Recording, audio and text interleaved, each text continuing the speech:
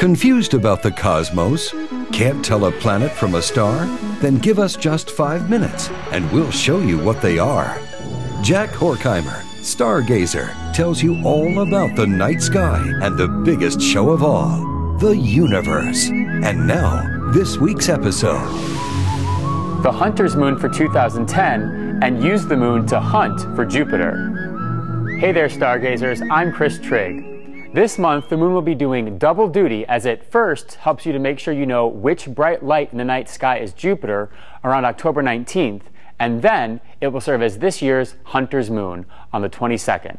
Let me show you.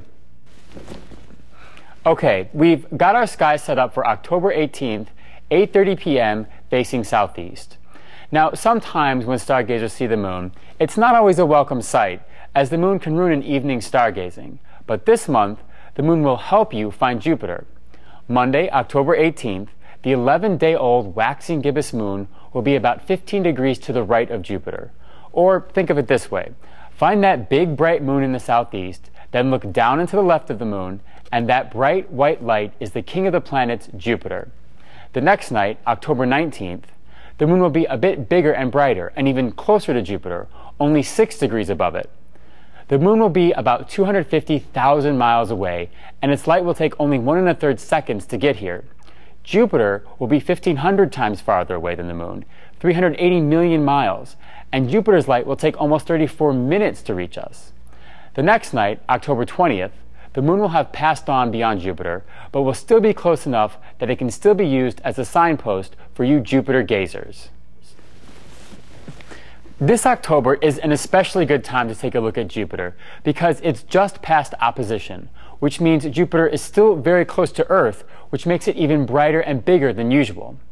Another reason to take a look at Jupiter this October is that Jupiter's great red spot is easier to see in a small telescope or even with binoculars because Jupiter has, temporarily at least, lost one of the dark equatorial bands that circle it.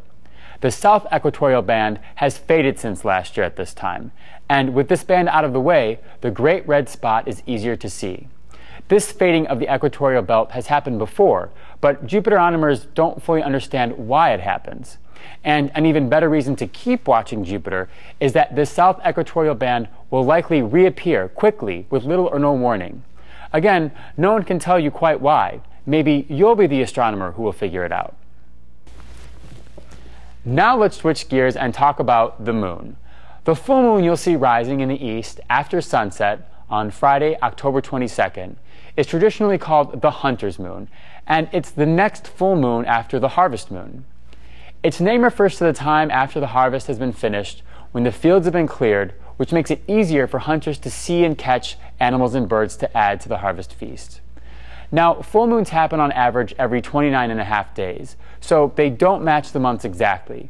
In fact, some years have 13 full moons.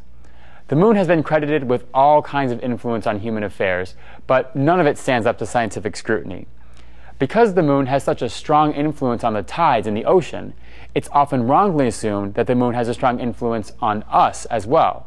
The reality is far different. A mother holding her child will exert 12 million times as much tidal force on her child as the moon. But the moon still gets blamed anyway.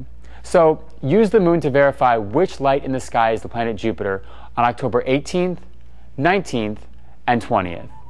Then go out Friday night and enjoy the Hunter's Moon on October 22nd. Keep looking up.